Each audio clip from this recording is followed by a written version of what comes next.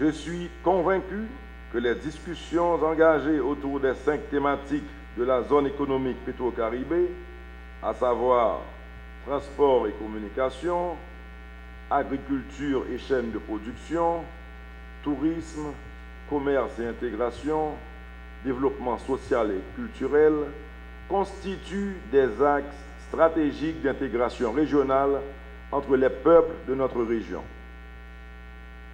Elles peuvent inspirer des programmes innovants et structurants visant la réduction de la pauvreté au sein des groupes sociaux les plus vulnérables. Mesdames, Messieurs, sous mon administration, Haïti participera avec enthousiasme à toutes les étapes de la mise en œuvre et de la structuration de la zone économique PetroCaribe.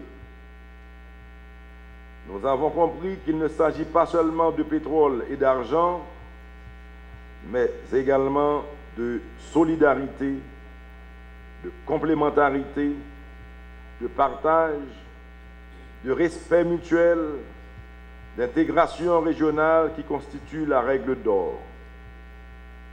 Aujourd'hui, nous sommes fiers d'annoncer que, depuis 2008, plus d'une centaine de projets à travers les 10 départements géographiques du pays sont financés grâce à PetroCaribe.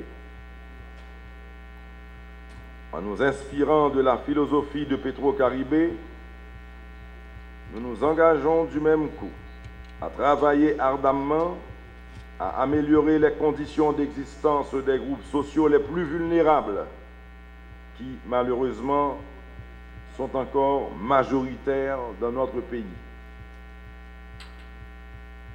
Mesdames et Messieurs les ministres et chefs de délégation, distingués délégués, Mesdames, Messieurs, les discussions initiées au cours de la journée d'hier vont se poursuivre aujourd'hui au niveau ministériel. Les résolutions qui s'en suivront serviront de socle à la mise en place d'un instrument de coopération et d'intégration de plus en plus solide entre nos États et nos peuples. Comme l'aurait dit El Comandante Chavez, j'aurais souhaité que cette discussion ouverte et démocratique aboutissent à un mécanisme de combat contre la pauvreté. Au nom de la République et du peuple haïtien, je déclare ouverte la réunion des ministres de PetroCaribe. Je vous souhaite bon travail. Que vive la solidarité caribéenne et latino-américaine, vive PetroCaribe, vive la zone économique PetroCaribe. Cette initiative de coopération du PetroCaribe a permis de promouvoir parmi nos pays un mécanisme de compensation basé sur les critères, les catégories de commerce équitables. Et nous avons pu arriver à échanger 1 million plus de millions de tonnes de produits alimentaires.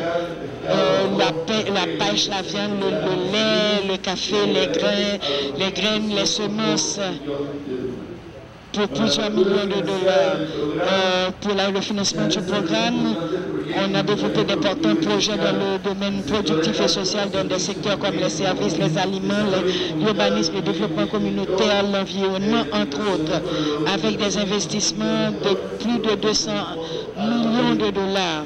Et chaque fois, il faut souligner que cette initiative du PetroCaribe est part d'un ensemble d'idées et d'initiatives visant le renforcement de la souveraineté de notre région, telles que l'Alliance bolivarienne pour les peuples de notre Amérique, l'ALBA, l'Union des nations sud-américaines, l'UNASUR, et les communautés et le CELAC, avec une intégration sans ingérence, sans tutelle pour le renforcement de l'hémisphère et très certainement avec les revenus du Venezuela, que toujours le Mercosur, on ouvre une fenêtre d'intégration majeure pour nos pays.